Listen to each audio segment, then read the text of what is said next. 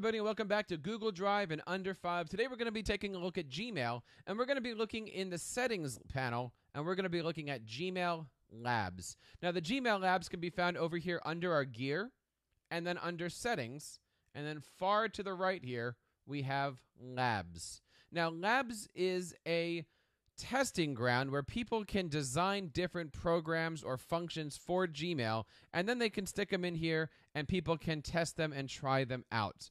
Doesn't necessarily mean that they're beta testing or alpha testing, just means that these are some things that Google has not yet officially adopted as being fully functional Gmail things. I want to showcase with you a few things that I use in my personal Gmail and why you should think about using them too.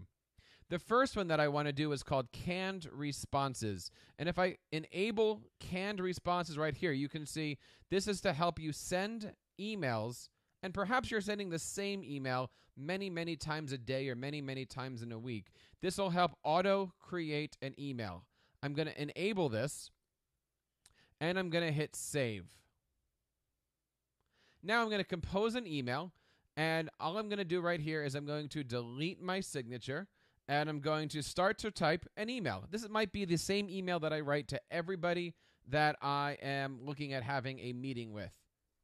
Here we have our email. In order to make this a canned response, I'm going to click on the More Options triangle, go to Canned Response, and then click on New Canned Response. I'm going to name it, and I'm going to hit OK. Now, I'm going to delete this email message, and now I'm going to come back and I'm going to compose a new one. I have my email signature here, but in order to use one of the canned responses, I'm going to come back over to the More Options triangle, click on Canned Responses, and this looks a little different here. I can insert the meeting request, I can save a new one, or I can delete this particular canned response. I'm going to insert the one that we have. Here's our canned responses. You can notice now why when we wrote it out originally, we took away the email signature, because it stays here.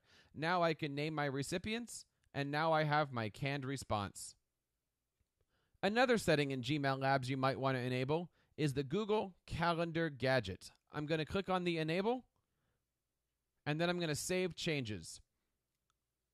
And you'll notice right here on the left, we have 3 dots, otherwise known as the snowman, on the ground.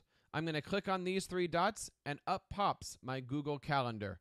We can see what's happening today. We can add to our Google Calendar, or also we've got options to show the mini calendar, show past events, or open up Google Calendar. The last feature of Gmail Labs we're going to take a look at is probably my favorite and most important one of all. We're going to click on Unread Messages icon. This absolutely is one of the most important Google Labs that you can import for yourself. I'm going to enable this and hit Save Changes.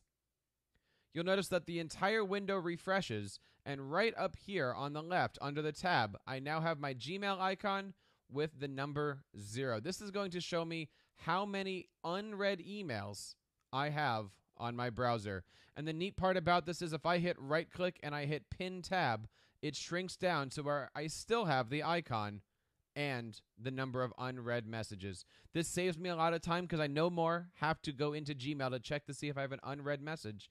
It automatically alerts me every single time. So there's 3 different settings, 3 different Gmail Labs, and this is Google Drive in Under 5.